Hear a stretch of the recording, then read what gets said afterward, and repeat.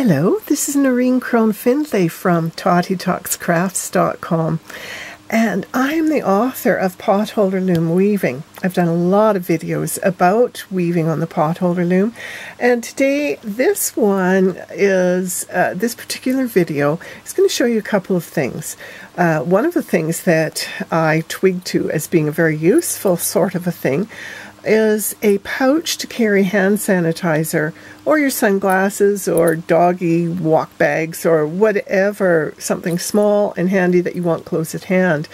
Our little dog, she picks up things on the ground that you just really don't want her to pick up, and so sometimes that means getting your fingers in that mouth and pulling out the chicken bones or whatever it is that she's picked up, which makes me want to reach for the hand sanitizer really fast and not be digging around in my pocket. Well, a girlfriend of mine, one of our dear friends, had sewed herself some pouches that she put her hand sanitizer in, and I thought, oh, the Potholder Loom would be a great way to make pouches so that you can clip it either to your belt loop or the edge of your jacket or the handle of your purse or whatever, and then your hand sanitizer is right close and you don't have to take gross fingers and go rooting through your bag or pocket to get it out. So I figured out that for this particular size, I don't know how many ounces that is, 2 fluid ounces, 60 ml size of hand sanitizer fits beautifully in a 6-inch square potholder. And I used loops to make a bunch of squares, and I'm just going to run through with you. I'm going to show you first of all some variations on color and texture that I did with the weaving.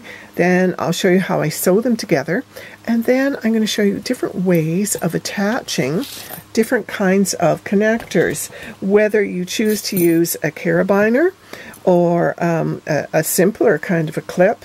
This one I think I'll probably take well, maybe that might be handy to leave that brass loop on. I don't know. Or a swivel clip of either description. Anything that's going to be make your pouch easy to clip on and off of things so that you can have whatever you want in your bag, in your little pouch, close at hand, so you don't have to go rooting through your pocket. So this is just one color of loops, woven with, the warp and the weft loops being exactly the same color. Now, when you use just one color, you can play with texture but you can do texture with multiple colors. Oh, and also too, you can make your squares with yarn too, if you prefer. I decided that, now this one, I don't know if this is going to show up very well, showing the, okay, there, that shows it a bit better. This is a twill, the 3-row 3-stitch repeat twill from the Potholder Loom book, using one set of warps, one set of loops across all the way over under those 2 strands of the loop. I thought that would be fun. I experimented with doing just plain weaving, going over 2 sets of loops at a time and under 2 sets of loops at a time. And so you get quite a pronounced texture, which I quite like. And because you didn't get much impact with with just the regular twill, I thought, how about, since this one worked so well, to do the twill working over and under 2 sets at a time. So I did the same 3-stitch repeat, treating 2 sets of strands as if they were one, and you get a really wonderful texture then. I want to show you the impact of changing colors. Here is the Stepping Stones pattern from the Potholder Loom weaving book, done with blue and white, and yellow and white, and let's put those aligned in the same way, and blue and yellow. Very Swedish looking.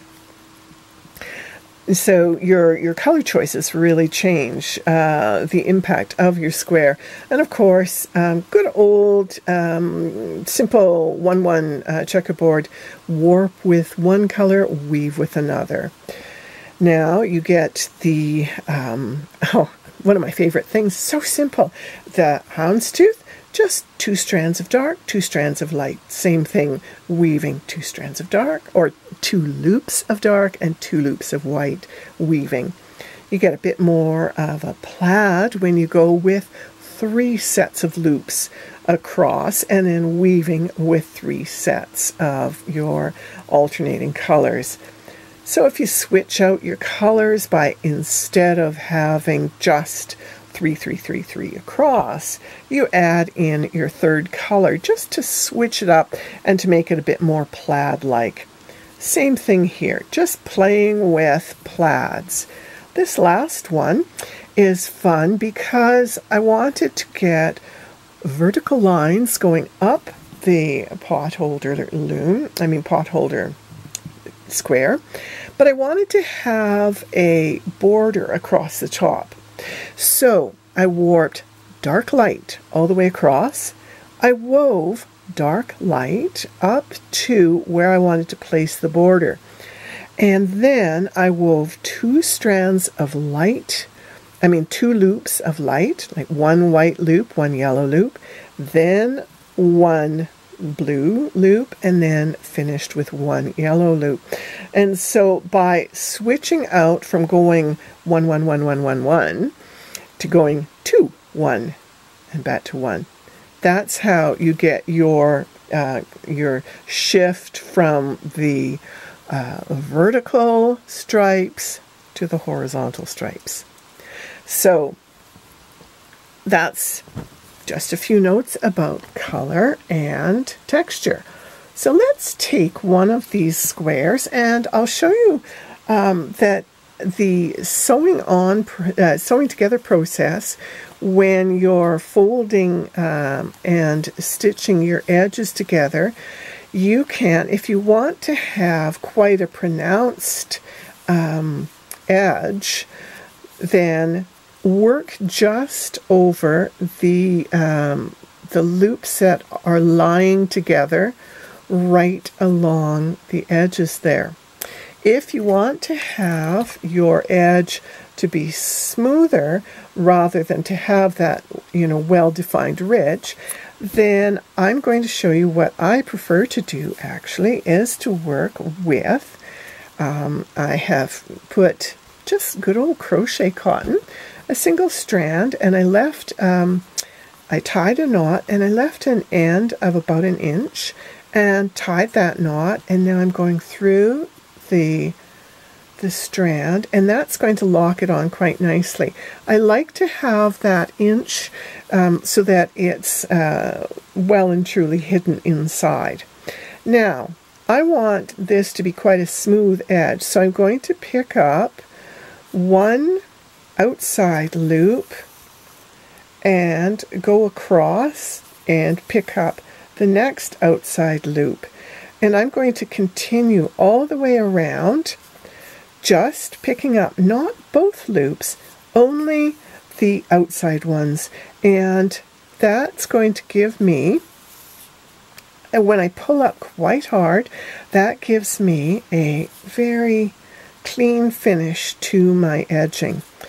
But if you do prefer to have the more pronounced edge that you can see both rows of the edge of the square, then just work by picking up this loop and then this loop, and that will give you the more ridge kind of finish.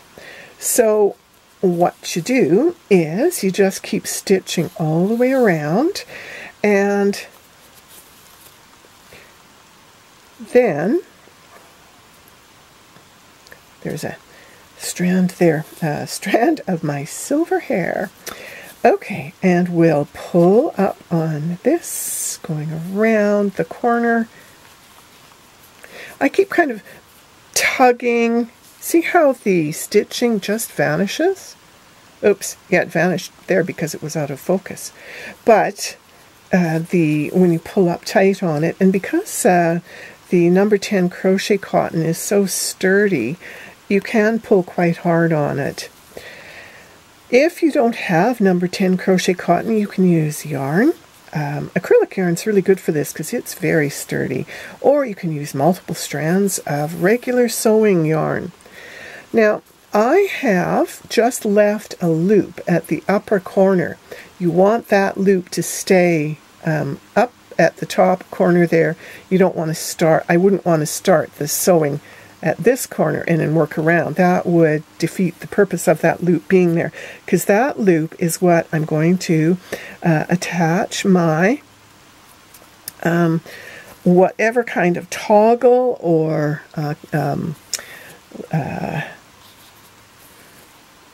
clamp or fitting and fixture is going to go. Oops, I just said how wonderfully sturdy crochet cotton is. Well, I just pulled so hard on it I broke it, so I'm going to tuck that end in there, and then I'm going to stitch in place a couple of times just to lock on that. I'll do that on the white so that it doesn't be quite so noticeable, but then I'll carry on. I have a friend who always would say when something like that happened, oh, I'll just carry on as if I'm in my right mind. So that's what you do. When unexpected things happen, you just carry on as if you were in your right mind. And eventually all will come to be all right. Okay, so we just keep sewing and stitching. And when I reach the top corner, I am going to then stitch in place several times because I want to lock that stitching securely in place, because these pouches are meant to be very sturdy, handy sorts of things, and you don't want the stitching to come apart.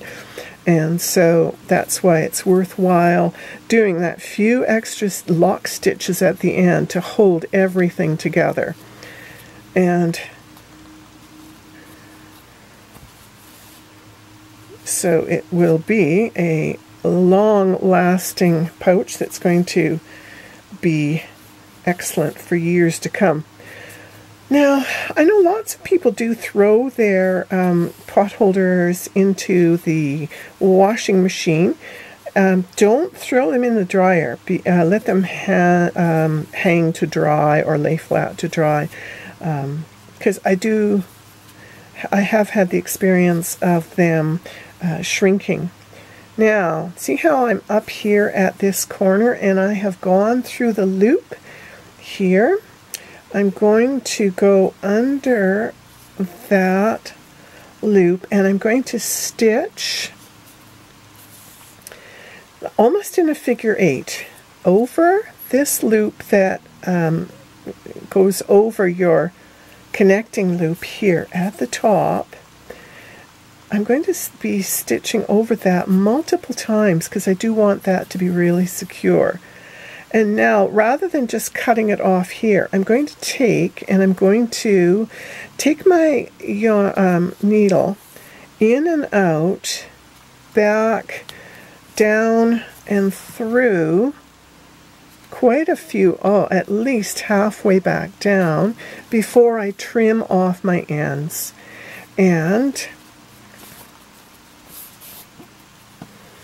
then it's okay for me to trim it down here. Oh, one thing I usually do is I take it through one more time before I trim it off.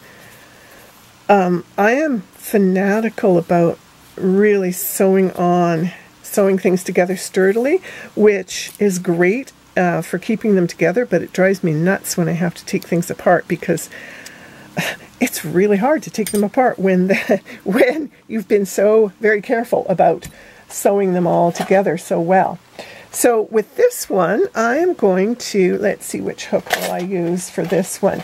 Okay, if I was going to use a carabiner, I would just take the carabiner, open it, slip it on, and there, that's connected. But if I wanted to use a toggle clip, I would take the toggle clip and I would put the loop through it, And then I would, now with this one, it's going to be a bit tricky, but usually what I find, like with when I did this one, it was very easy to put on. So what I think I might do, because this one is being a bit shirty about going on, I might go get a round, here, I'll pull it up a bit more. That'll give me a bit more loop. Let's see. That was the answer. Just pull up on your loop a bit, and then you can get it over, squeeze, squeeze, squeeze, still squeezing like crazy to get it to pass over the toggle. There we go, there, and now it's looped in. And now I'm going to pull back up to pull that loop back down in. So I had absolutely no trouble getting this one on. I think what I would do for, let's see how these ones go. I think I'll put these ones on because you can pull them out more easily before you've sewn it together. So see how I just pulled that out? So there. That was a whole lot easier. I put this one on after I had sewn it together, and I've never had it be so cranky about being going over the thing. I think partly that was because I stitched it together so well there.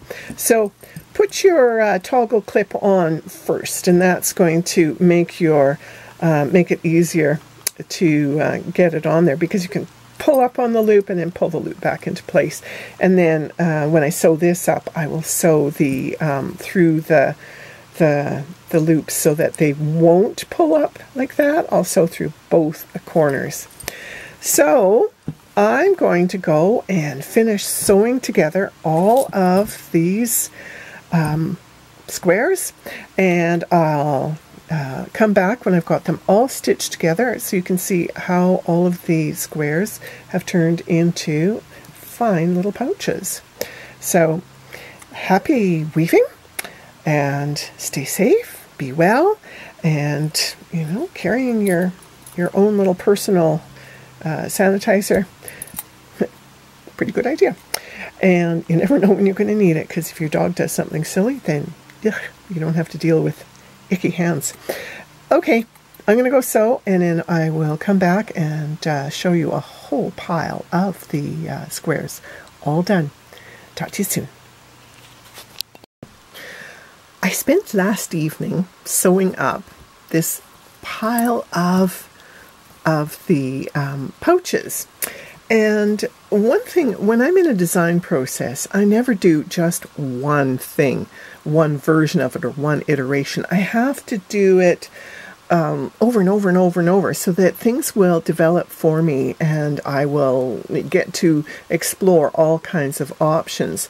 Now, while I was working on stitching the pouches up and attaching various toggles and clips and clamps and things, it struck me, now this one, I've just used this, the little loop that was at the corner of the pouch, but as I was working away on it, I thought, oh, I should use another potholder loop to put a larger loop on the pouches, so that you could either attach any kind of clip or toggle to hang it with. But it also struck me, we have a very tiny trailer that we go camping in, really tiny, and I mean it's seriously tiny. It's very cute. Anyhow, I thought, this would be so handy for, here I've just put a flashlight in it with the carabiner on it. I thought, if I had a longer loop, I could hang that loop over a knob or a hook to do things like hanging up a flashlight. You could also hang it on a like the handle. You know how cars have that sort of grab bar for getting in and out. And, you know, you can hang a flashlight or your sanitizer or whatever you want. If you have a longer loop that, yes, you can use it for attaching your toggles and things, but you could also just use that then for going over a knob or hanging where I got a hook out, which is, you know, we have put some hooks into our trailer for hanging things on. And so the longer loop struck me as being a very handy thing. And when I first started putting the loops on, I was just folding the loop in half and attaching the loop that way. But I discovered a better way of doing that. And here's what I did. I used a crochet hook. I took the crochet hook through the, no, wait a second, here, I have to rethink this. Okay, so I took the crochet hook through the loop, and then I just spin the crochet hook like crazy to put a whole lot of twist onto the loop, which then makes the loop come together as as a single unit rather than having two folded loops coming together. Then I put the other end onto the crochet hook. Then I put the end of the crochet hook through the loop coming off of the pouch, and now I pull that loop through the loops of the twisted hanging loop, and I take and I catch the fold of the twisting hanging loop. I pull it through the loop off the hook and basically do a lark's head knot. So that now gives me a longer loop, and if you open up the edge of your the top of your pouch, pardon me, then it pulls back on the single loop. So you can do things like attach a kilt pin or one of the toggles. I found using split key rings, and these are little clamps that we get at the hardware store, and then they go on really nicely, which is what I did on the original bottle, pouch bottle of Wasneem. And of course, carabiners are such an easy solution. They just clip into the pouch. So there you have it. A whole lot of solutions for carrying the pouches, and lots of options for things, ways of storing them, ways of carrying them when you're out and about, whether it's walking or camping or in your workshop when you want to stick a pair of pliers in a pouch and hang that up. I'm always kind of misplacing my my pliers, and so having them hung on a hook or a knob is really handy. So, or scissors. This would be great for carrying scissors. Depends on the size of your glasses. Your glasses can fit there too. So, lots of great ways of using single squares woven on the standard size potholder loom. If you weave a larger square on the pro size potholder loom, then you'll get a larger pouch, and that will work really well for if you have bigger sunglasses or bigger glasses. Right now, with the big glass frames being in style, the larger size of the pro size potholder would make a better size pouch for large sunglasses or large glasses. But anyhow, I wish you happy weaving and happy and safe outing and abouting. And I hope your dogs don't pick up things on the walk that make you go, ugh. But if they do, then you have a way of dealing with it. Be happy, be safe, be kind, be gentle to yourself and to others, and take good care. Talk to you soon. Bye for now.